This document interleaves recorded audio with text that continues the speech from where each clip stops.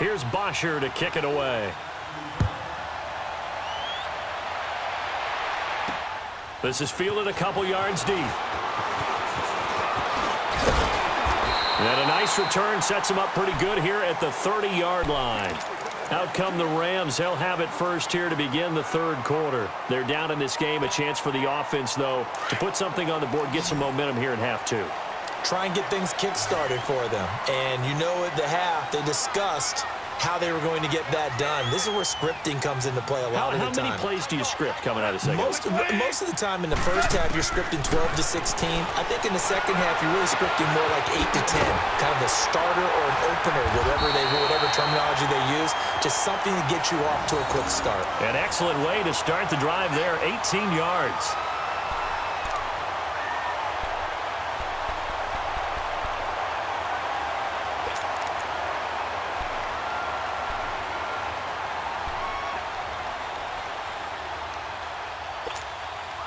So one play, and they're already just shy of midfield.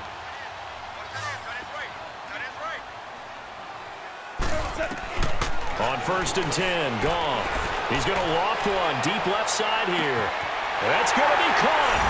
And he's going to take this one in for a Rams touchdown. Brandon Cooks with his second touchdown of the afternoon. And the Rams are an extra point away from tying up this football game. Zerline now for the PAT.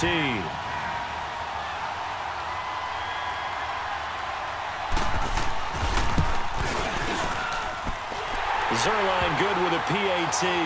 And we are tied at 21.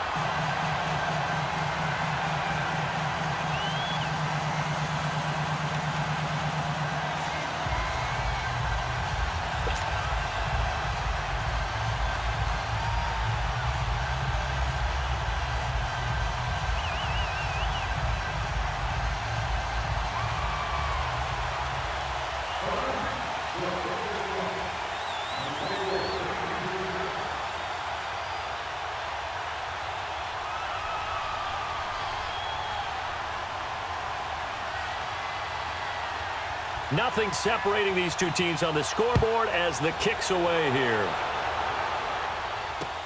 That's fielded in the end zone. And he'll bring it a few past the 20 to the 23-yard line. So out come the Falcons now. And these two teams have traded touchdowns so far with their first possessions here in the third quarter. So we're right back to where we started at intermission. Yeah, how about that? Tied at the half, tied after the first two drives of the third quarter, one for each. That tells me that someone's defense has got to step up and make a big play and try and change the momentum of this game. The drive will start with a carry by Devontae Freeman. And a nice run past the 30-yard line there. A good run there on first down, and it'll leave them with a 2nd and 2. I know the toss play begins with the guy taking the snap and turn around and tossing it to the runner. But where the real intrigue is, can they seal the edge, whether it's an offensive tackle or a tight end, in the direction they want to run the football? If they do that, that's the result that you get, that type of a gain. If they don't, oftentimes it's not a very successful play. Back now in Los Angeles. All even as we get ready to start the fourth.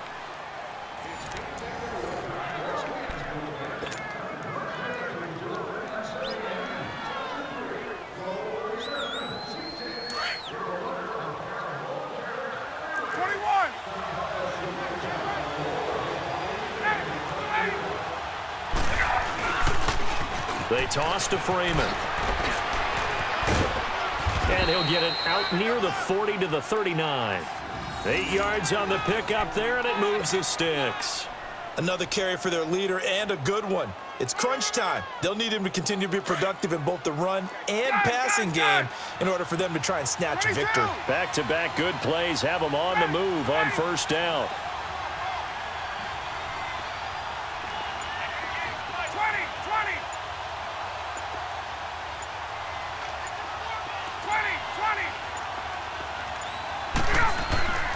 On 1st and 10, it's Ryan.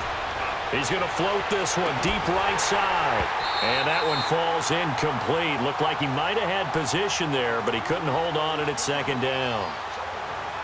There's definitely contact there, but it's the fourth quarter of a kind of tight game, and sometimes the officials just say, let them play. Kind of like your mom used to with you and your brothers. Just take the broom to you and send you out to the backyard and tell you to settle it yourselves. Well, like you said, enough to warrant the flag. It was close, though. So line of scrimmage still the 39 on 2nd and 10.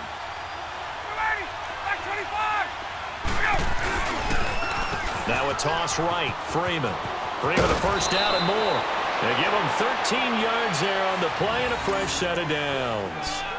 They're making it look easy out there. Another first down. So far on this drive, let me do this little bit of math here. 4 plays, 3 first downs. That's a pretty good recipe for success. So from Rams territory now, it's 1st and 10 at the 48-yard line.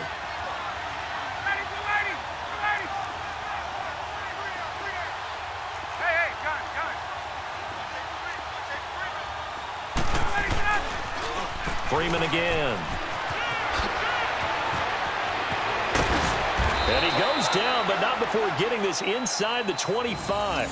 Good yardage as he rumbles for 24 and a first. Sometimes those lines that are drawn on a grease board or in a playbook, they come to life out on the field, don't they? And we just saw down that outside handoff to the right. That right tackle, he gets excited for that call, doesn't he? He does, because he just wants to dominate his guy and say, listen, I was the point of attack. I took care of business. That's why you're able to get downfield and add all those yards to your total. Yeah, really nice gain there.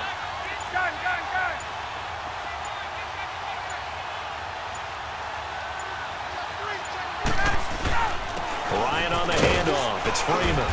And he's going to fight his way forward here for a modest gain. It's a pickup of 4, and it'll bring up 2nd down. And that's one of the reasons you like to blitz even on rundowns. It confuses the blocking assignments. It doesn't allow those offensive linemen to get up to the 2nd level.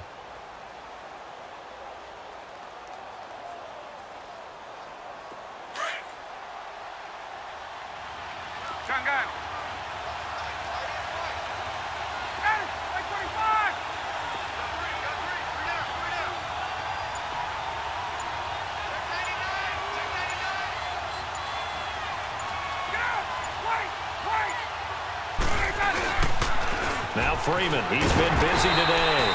And he'll get this down only to the 18. It's the Pro Bowl corner, Akeem Talib there to stop him. Well, they had that one sniffed out. Excellent run blitz. Stopped that one for a short gain. What makes a good run blitz a good run blitz? The ability to stay on task, to follow up your assignment, go to the gap you're supposed to cover, and not be deterred by anything else.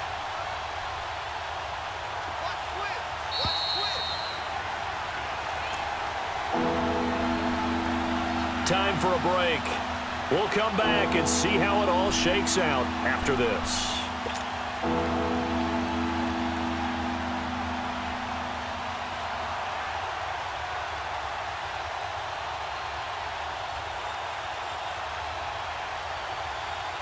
One of the bigger plays in the game thus far, and the crowd getting into it as we come up on a big 3rd down. Back 25. Hey, south. 11. 39. 58. On.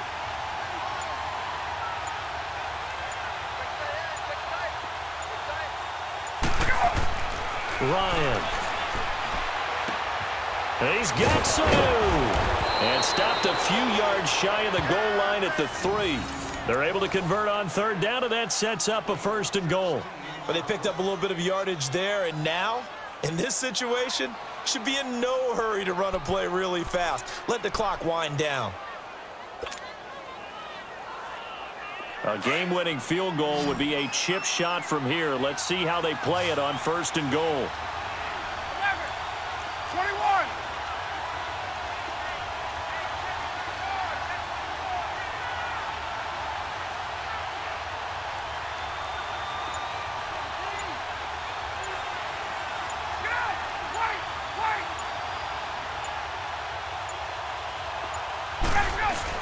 They'll look to run with Freeman. And he will take it in for a Falcon touchdown. Devontae Freeman, a 3-yard touchdown run. And the Falcons have broken our tie. Bryant now to tack on the extra point. Bryant tacks on the